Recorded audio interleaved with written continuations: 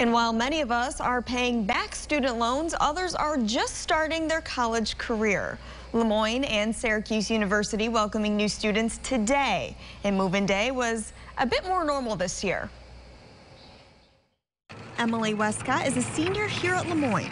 Starting the new year with new faces is something she loves.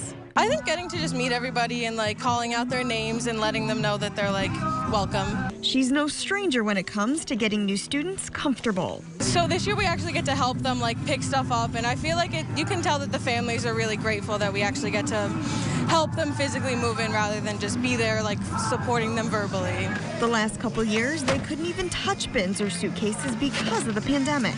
So getting back into the swing of things is like a breath of fresh air. The ability to see our students smile makes my heart sing with joy. I cannot wait to get to know them in ways that I could not get to know them in the past because of various policies or because they had to wear masks. Unloading vehicles and showing new students the way to their dorm is just the beginning of success. They feel welcome and they feel like they've got people who are there for them, even though they don't know any of us. But hopefully if they see us when they need help, in the future, they'll recognize us and feel comfortable coming up and talking to us.